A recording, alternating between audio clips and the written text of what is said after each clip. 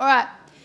Now, I'd like to introduce you to Louise, the Director of Cybersecurity at AARNet. She is responsible, or her and her team are responsible for all the security, both internally and externally. She's got 20 years experience in this industry, and she's also a bushwalker. So please welcome Louise. Thanks very much. In our session today, we'll have two speakers talking up and giving their presentations. The first speaker will be Chris Wiley. It's my great pleasure to work with Chris once again. Chris comes to us from AARNet. He started at the start of the year and he comes from the University of Sydney. Has an awesome background, so over to you, Chris.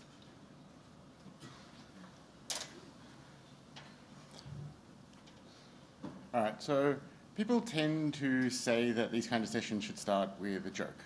And so I thought of telling you a UDP joke, but I wasn't sure that you'd get it. So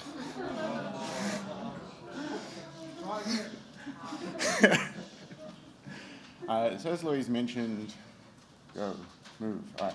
I worked for the Sydney University for a bit over 10 years. I started in the help desk before moving over into the information security team, running security devices and contending with Dave here. I ended up in the networking team, and yeah, that's kind of my background, and it's how I wound up in AARNet. So I'm going to talk to you today about denial of service, right? We tend to define denial of service into three different categories, or categorized into three different categories. We've got our volumetric attacks, where you just kind of shove as much traffic at a pipe as you can, hoping to shut it down. We've got state exhaustion attacks, which are targeted at stateful devices, just something that allocates memory to trying to keep track of TCP or UDP sessions or something, right? And if we can shove enough sessions into that, then nothing more is going to fit and the network kind of falls over, right? And then we've got application attacks, which are when you send traffic to an application that it can't really process and it gets confused and it falls over into a giant screaming heap. Today, today I'm going to focus on volumetric attacks. They're the most prolific type of attack. They constitute about 2/3 to 3/4 of the attacks that we see in the world, and they're probably the most interesting and relevant to this group. So historically, volumetric attacks have been accomplished through amplification. Amplification is when you talk to a public-facing UDP service and you spoof the source address to be your victim source address, right? So I probably should have highlighted this in red, but you can see here me querying the Google public cache, and I send a 64-byte packet to it, and I get almost 800 bytes back. So if I put my victim's address in there, then I'm getting about 12-to-1 amplification. This is a pretty simple example. You can get this up to about 50 times with DNS. You can get it over 500 times with some other protocols, right? So if you're getting OSCERT alerts about OpenDNS or OpenNTP or something, this is why they care, and this is why you should probably care too. Last year we saw a pivot away from this kind of thing. So this kind of thing is still super common, but last year we saw the growth of IoT kind of make its way into the denial of service sphere. So when I'm talking about IoT here, next slide? No. Okay, there's no presenter view, so this might be a little bit stilted. So when I'm talking about IoT here, I'm mostly talking about layer 3 devices. If you're looking at the sensors and Sigfox and LoRaWAN and stuff like that, Nick's going to be talking about those later. Those don't really fall into this category. This is your simple, I've got a Unix kernel in a box and I connect it to my network. Mostly these are home devices, CCTV cameras, DVRs, smart TVs, things of that nature. And they have a couple of traits that makes them attractive for this kind of work. They have default passwords that are well known, and people rarely change them. People don't really patch them. They don't tie into a WSUS server or RHEL or anything like that. So they kind of just sit there until someone comes and pokes them. They are connected online all the time, so where a home computer might get shut off or put to sleep or taken out if it's a laptop or something, these devices are really stable. They sit in the same IP address. They're online all the time. And most of them come with UPnP. So they helpfully reach out to the user's home router and say, hey, can you forward this port to me?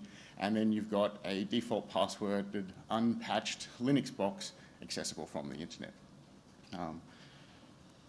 Outside of home users, obviously, we've got smart campus devices. You remove the UPnP type thing, but campuses are going crazy for these IoT devices, right? Wiring up everything from light bulbs to light switches, and I'm not really sure why we have light bulbs and light switches, but it's important. And projectors and smart TVs and screens and microwaves and ceiling fans and all sorts of stuff, right? So the first big IoT botnet that kind of hit the news was the Mirai botnet. And that was an attack on Krebs. And it peaked at about 620 gigabits per second, which is why it got people's attention.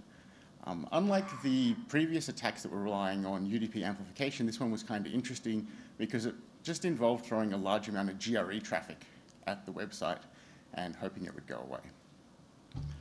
After the attack on Krebs, the author actually dropped the source code for it online, which means that everyone has it, but also meant that we could kind of dig through it and find out how it spread and what it did. And it targeted CCTVs and DVRs. It used Telnet to find them, and it had 68 sets of username and passwords, and that's all it really needed in order to summon up 620-ish gigabits of denial of service traffic, right? Later last year, after the source code was dropped, we saw a large Mirai botnet team up with a large Bashlight botnet and launch an attack against Dyn DNS. And this one peaked at 1.2 terabits per second. They attacked it in a couple of waves, and they caused significant disruption to a number of large players, so Amazon and Visa and PayPal and HBO and Netflix and a bunch of other people, right?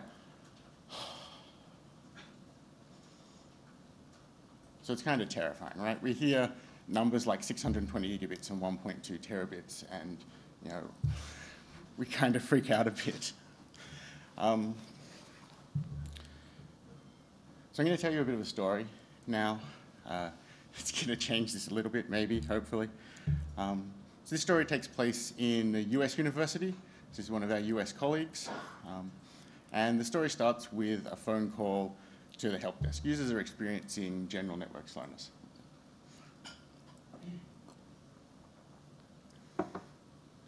So the help desk does the normal sorts of things, right? They do speed tests and everything's looking fine and they can't really find any problems. They're like, I don't know. But the calls keep coming in, and by 9 o'clock at night, they've kind of noticed that DNS is not really responding well, and they decide that they'll call an incident and get someone on the phone and make them work at 9 o'clock. So that person, they feed that information to the person checks the DNS logs, and they just see seafood domains. Like just looking at the logs, it's full of seafood domains, right?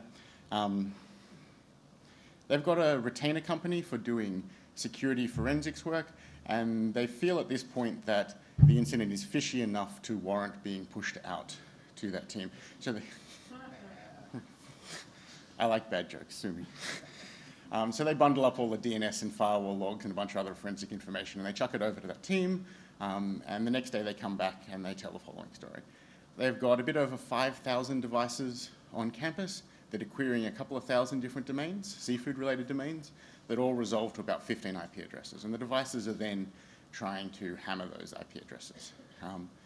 So contextualizing this against the network, they realized pretty quickly that this is their IoT network. So they'd segmented IoT away and they'd connected everything they possibly could, right? They thought that IoT Smart Campus was the best thing since sliced bread, and somehow a botnet had gone in there.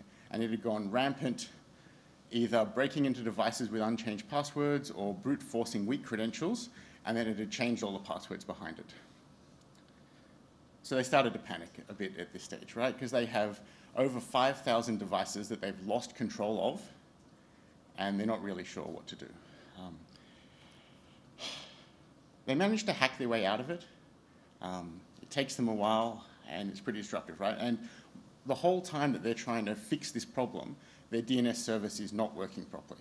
And they were worried that if they just cut the devices off, that they'd lose the ability to triage the problem, right? Then they just have 5,000 bricks that they couldn't connect to, and they just have to hope for the best that something would go wrong. So what can we do about this kind of problem, right? So if you're going to start looking at this, so obviously you can hire professionals, right? And professionals are probably a great idea. But if you're the DIY kind of person, you want to do some investigation yourself, here's my recommendations. So there's a couple of tools that you can use to do your investigative work. And the first and probably one of the best tools is Showdown. If you don't know about Showdown, I really suggest you have a look into it. It's a bunch of security professionals, I guess they're probably professionals, that scan the internet and collect banner information for whatever they can find, right? And you can search on here for keywords in banners or networks. It's free. You can, if you sign up, you can get API keys and you can pull information down, so you can write scripts that pulls down information for your organization to find out what the internet sees. And you can track it over time. So if new devices start popping up, then this will help you find them. If doing that yourself seems a bit daunting and you've got a really small network, BullGuard released a site called IoT Scanner. It'll take the address that you hit it from. So if you're going through an external proxy or something, it's probably not going to work. But if you go directly to this site, it will actually go and check Showdown for you and find out if you've got botnet kind of things, right? You've also got some commercial vendors like Encapsula who threw up this after Mirai dropped, and they'll scan from outside. This is free because they're trying to drum up business for their DDoS mitigation stuff, but you can use it and then not pay them for DDoS mitigation if you want, right? Just helping you to find your attack surface. All right. There we go. So both of those, Showdown and Encapsula, are looking at the internet view, right? But our US colleagues had a nice segmented internal network, and all the things were on internal IP addresses, right? So if you want to have a look around, the Metasploit team out of Rapid7 actually developed tooling that they put up on GitHub, anyone can grab it, called IoT Scanner. So this is kind of nifty. It actually has a number of username and passwords that they sort of maintain. This targets 80 and 443 rather than the telnet that Mirai was targeting, but it's looking for vulnerable devices that they can log in and just alerting you to them. If you want to check SSH or telnet, then Metasploit has modules that allow you to do that as well, right? You can grab the username password list off the internet, feed them into the Metasploit module, and scan around and see if you can log into stuff. All right, so in theory, now you've done some investigation work and you have a picture of where these devices are. So what do we do about them, right? So the first thing, I know the security guy is going to recommend that you implement some kind of segmentation, right? But I'm going to do it anyway. So from this context, it doesn't have to be network segmentation, right? Just anything that's going to allow you to centrally define and build policies that help you to police these devices, right? So you can put them in a VRF. If you do that kind of thing, you're going to need to continually go back to the investigation phase because shadow IT or who knows are going to go and plug whatever the hell they want into the network, and you're going to still wind up with these devices in the user ranges, right? You can also use more fancy pants advanced technologies like SDN or ICE, some kind of tagging engine to do it. You can put them in VLANs. You could even have your DHCP server respond with a specific sub-range within your DNS scope for certain manufacturer NICs or something. You know, there's a lot of ways to skin this cat, but you kind of need to be able to identify them centrally so that you can do things like build firewall rules or some kind of access control. The botnets are valuable because they can DOS people. And while they're likely to DOS your infrastructure on the way to doing that, that's not really the end goal. If you can prevent them from talking to the internet, they're going to lose a lot of value for the people who want to propagate them, right? And you also get the side effect of hopefully cutting them off from their CNC servers so that if you do get the botnet in your network, they're not going to be able to receive the commands in order to knock things over. It's not just the internet, though. You need to be really careful of what internal services you allow these things to talk to, because you're going to have a lot of these devices and they can generate a lot of traffic really quickly. And unless you have a lot of money, you probably haven't resourced your internal support devices in order to cope with the load that the IoT can generate. So that's DNS servers, or maybe you've got proxy servers, SOX proxies, or explicit proxies or something. It might be mail gateways. We're not seeing them being used for spam, but they very easily could be. So really have a think about the kind of impact they're going to have on your services that your users rely on.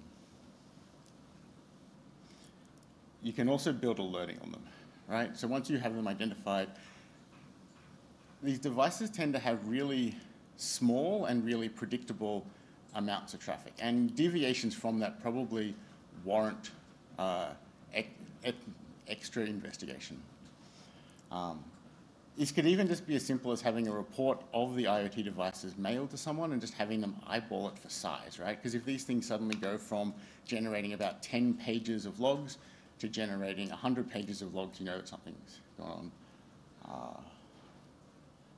I didn't mention changing passwords, but I figure I probably shouldn't have to, right? Okay, good.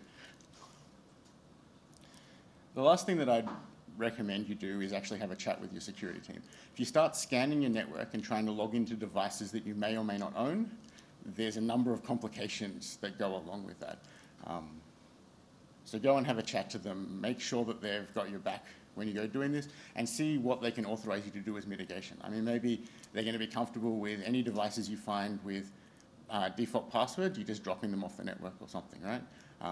So they're going to be able to help you with your mitigation strategies as well. All right, so I think that that's me out at this stage.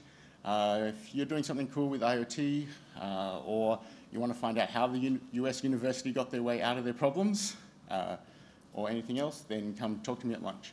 But now I'm going to hand over to Neil,